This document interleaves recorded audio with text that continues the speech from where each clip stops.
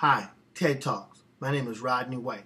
I'm here to talk about how to overcome the fears of reentry. Reentering society after serving long prison sentences. After 15 and a half years of federal prison, I got out, I went to school, I got an education, and then I got a job working inside of a prison. What I discovered was the things that needed to change was an inside job.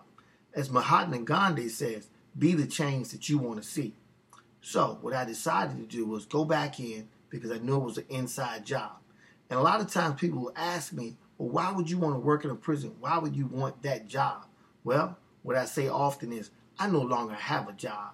I have a joy because I dropped the place to be to understand my why.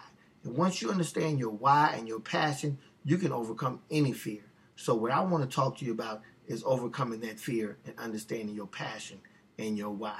Thank you.